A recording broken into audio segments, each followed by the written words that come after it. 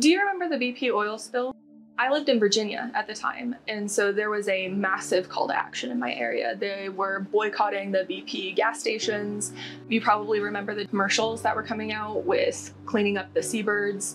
There was just this public notice for conservation, for environmentalism, and I loved how much the community really got together and really wanted to protect our wild spaces. You know, I lived right on the water there.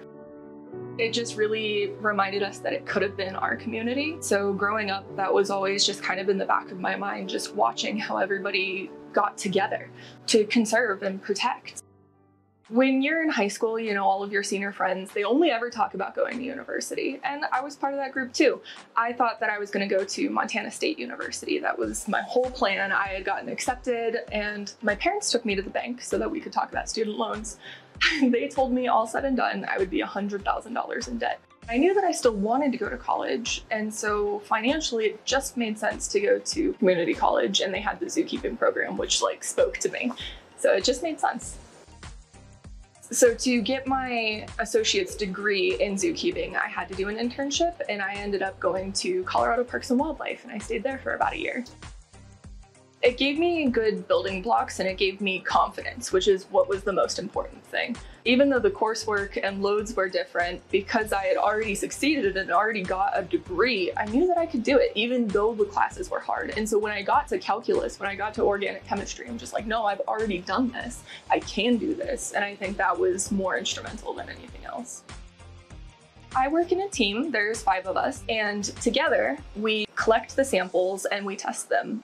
I do most of the wet chem, like the chlorine, alkalinity, hardness, that sort of thing. We test all the way from our source water, which comes from the reservoir, down through our treatment process, and then out into our distribution out into the city. And the entire time we're making sure that we're adhering to state regulations and federal regulations so that we can ensure and tell the populace that our water's pretty great. Up in the mountains in Colorado, from reservoirs, streams, lakes, it flows through the Arkansas River and goes into Pueblo Reservoir. Not only do we test it before it enters the treatment train, but you know, it's important to make sure that even at Pueblo Reservoir, that the water, that the environment is being taken care of.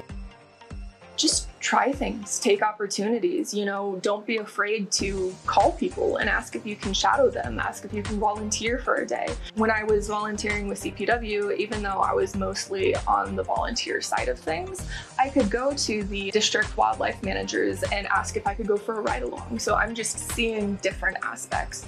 You know, going to the zoo, a lot of them have volunteer days. There's just so many different aspects that I started in zookeeping and now I'm a lab tech.